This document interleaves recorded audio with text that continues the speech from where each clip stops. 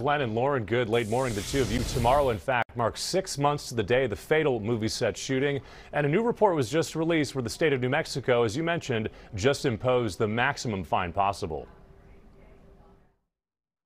If standard industry practices were followed, the fatal shooting of Helena Hutchins and the serious injury to Joel Souza would not have occurred. Almost 6 months to the day after the fatal shooting of cinematographer Helena Hutchins on the set of the film Rust, the state of New Mexico and their Occupational Safety and Health Administration is out with their findings into the investigation.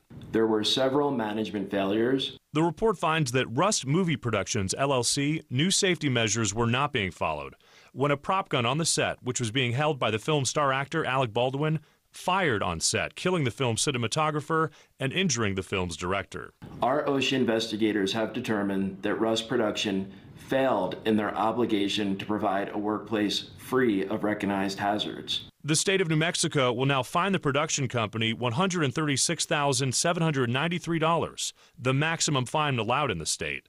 They have 15 business days after receiving the citation to either pay the fine or contest. Production of the film has been suspended. That's indefinitely. Actor Alec Baldwin is also among the producers of that film. He said he did not pull the trigger, and he's denied any wrongdoing and said he should not be held liable. Helena Hutchins' family, she's the cinematographer who passed away. The family has sued Baldwin and other film producers in a wrongful death lawsuit. We'll have more on some of the legal analysis of the story coming up in the next hour, but for now, Mark Mester, live in the newsroom, KTLA 5 News. All right, thank you, Mark.